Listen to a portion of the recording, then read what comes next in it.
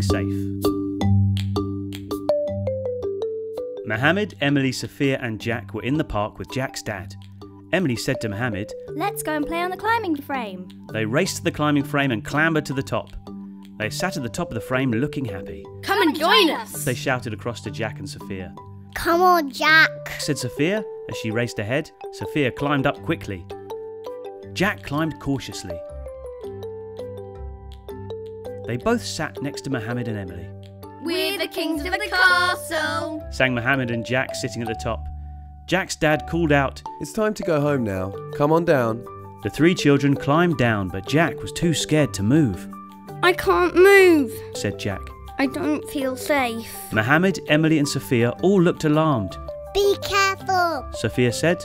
Jack's dad went up to the climbing frame and reached out his hand. "Don't worry, I'll help you." Jack held onto his dad's hand and carefully got down. "I was scared. I didn't feel safe," he said. "Don't worry, you're safe now," Jack's dad said, giving him a hug. Jack looked pleased. The other children looked pleased too. They all ran away holding hands together. Jack was scared coming down the climbing frame, but his dad made him feel safe. What makes you feel safe? Is there anything that makes you not feel safe? What can you do to keep yourself safe?